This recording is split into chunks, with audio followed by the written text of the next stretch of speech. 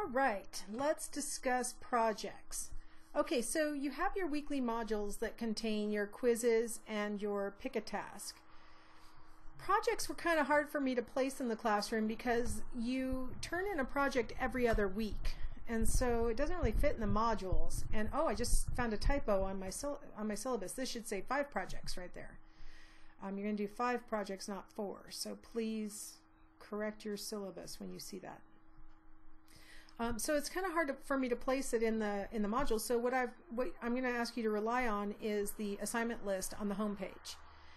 You can actually see this same list either by clicking on the home page, clicking on the syllabus button, or by clicking on the assignments button. So a lot of redundancy built into the Canvas platform.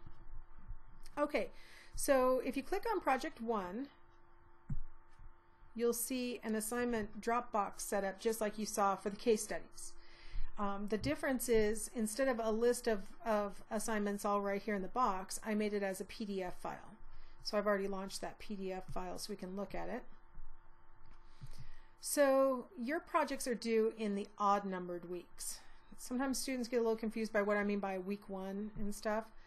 So let's take a quick look at your course calendar here on your syllabus, because what I did was I divided the quarter into 10 weeks and numbered them. Right now we're in 0 week, and then we'll have weeks 1, 2, 3, and so on.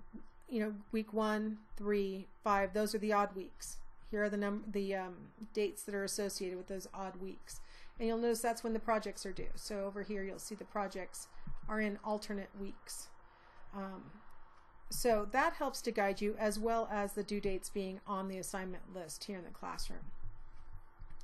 Okay, so here's the premise with projects. This is an opportunity for you to do a little bit more research or do a little bit of hands-on data collection, given, based on your interest level and whether you have access to a baby or if you have access to an older person, things like that, or if you have time or whatever. So to show you the topics, I numbered them and wrote the title in italics to try and attract your attention to the differences between the topics, and then the things you have to answer and submit to me are in red italics.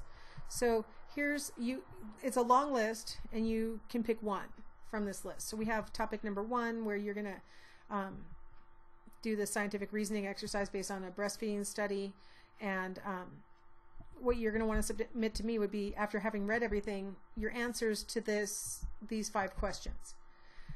Item number 2, choice number 2, preschool education, what would Vygotsky say? And again, there are these red italicized questions that you would answer.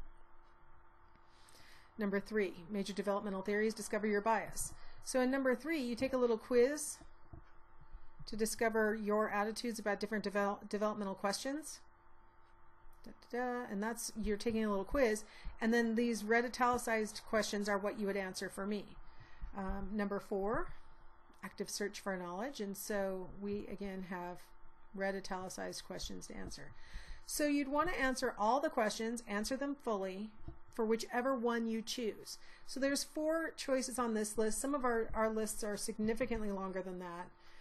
I try and give you lots of options, lots of different kinds of assignments that you can pick from, so you can find something that fits your time demands, your interest levels, the things you want to do. I know a lot of you are nursing students because this is a prerequisite for nursing school, and so I tried to include like some medical questions, things like childhood infections is one of the choices, things like that. So I tried to make sure that there were topics and activities that anybody who's enrolled in the class should be able to find something that you're interested in and willing to do a report on.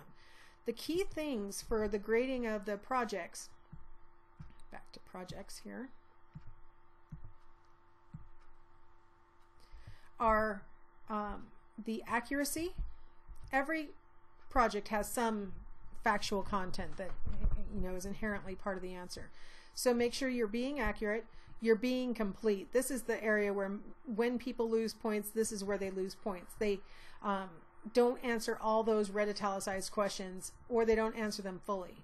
I have put a word length on projects now because I sometimes get students who will give me very brief, like 3-word answers and don't explain why they've given that answer or given any insight.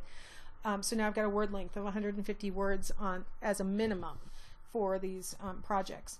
And then timeliness, you won't get any credit if you're late. You need to get those projects submitted prior to their deadline. I said you should shoot for 11:58 because, again, like I mentioned, Canvas time might be different from your time. So be ready to hit push no later than 11:58 because it's due by 11:59 on Tuesdays.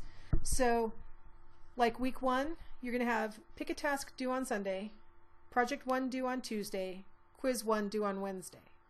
Week 2, you'll just have pick a task on Sunday and quiz 2 due on Wednesday. Week 3, pick a task Sunday, project Tuesday, quiz Wednesday. So you start getting into a little sequence of things being due. You're welcome to work ahead, like I've said before. If you want to turn in projects early, I have absolutely no objection to that. You just can't turn them in late. Do not write your projects as though you're texting your friend or something like that. I need to be able to easily read your submission. I mean, it needs to be written in a way that I can understand what you're trying to say. If there's gigantic spelling errors and grammatical errors that interfere with my ability to understand, I reserve the right to deduct points for that.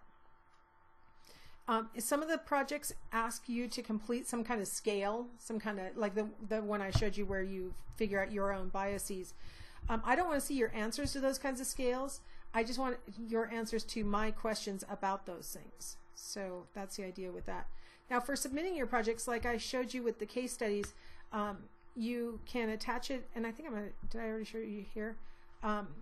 You can attach as a file upload, and again, same file limitations that I mentioned on the case studies. You've got .doc, docx, .rtf, or .txt are your file options. So if you can save in one of those file options, then you can do a file upload. If you can't save in one of those file options, then you'll want to follow these directions and do a copy and paste into the text box. So you'll click on text entry and then do your copy and paste here. So you have the file upload choice. Please don't put anything in the comments box. Do click the assignment is my own original work and then click submit. Here's the rubric that'll be used for grading your project so that you know what the criteria are. You'll notice timeliness isn't on the list because you can't even get it in late, so that's a moot point. Okay, so projects, you can submit them early, but I will not read them and process them until the day after they were due. So they're due Tuesday at 11:59. On Wednesday I'll grade them and send you feedback that will arrive in your inbox, and then you also will be able to reflect on that feedback by clicking on the grades button on the left navigation panel. So you can always see your actual points and the comments that I made by clicking on the grades button. Okay, so that's enough on that. The next lecture will be on exams.